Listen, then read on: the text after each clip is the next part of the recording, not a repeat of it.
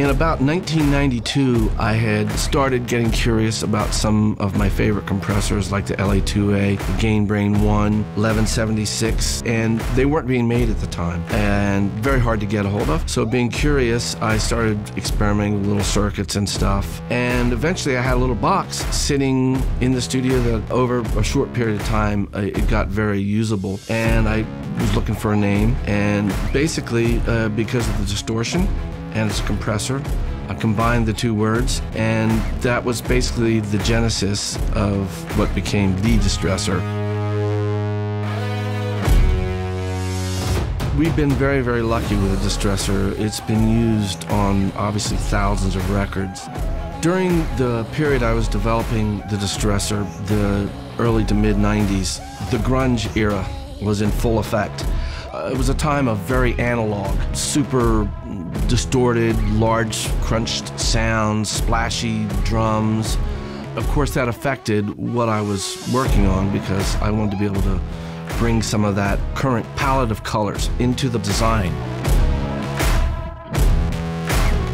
We really tried to get a Swiss Army knife going from extremely clean to super colored and almost a whole new sound. So we started coming up with the nuke, the 20:1, pretty radical ratios. I'd say, well, I need something really crunchy to smash the small room and make it sound bigger. One of the hardest things to recreate or even come close to in many plugins has been opto, and I think this is one area that the UAD Distressor really came out stellar. I think it might be one of the first opto plugins that is hardware quality. I feel very proud that UA was able to get their emulation to the level it is. It's probably indistinguishable from the hardware. It's amazing. You can put on 20 dB of vocal compression, which normally you hear all kinds of spits and nasty artifacts. None of that. It brings the warmth and the tone up into your face without disappearing and pumping. It's really got all the dark colors, but also the clarity and the top end that you need for the final fixings.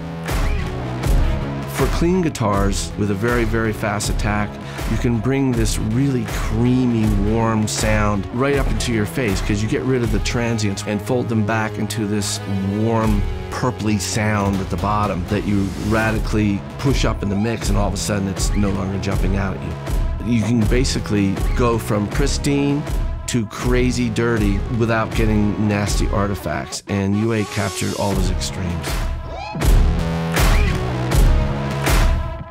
So UA's done an amazing job of capturing all the little hairy edges, the growls, the distortion, the fast attacks, the in-your-face sound, and we're happy to be able to offer it to everybody out there. We've really dug down deep.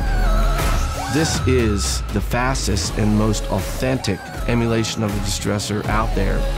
The UA Distressor will stand the test of time as a definitive Distressor emulation.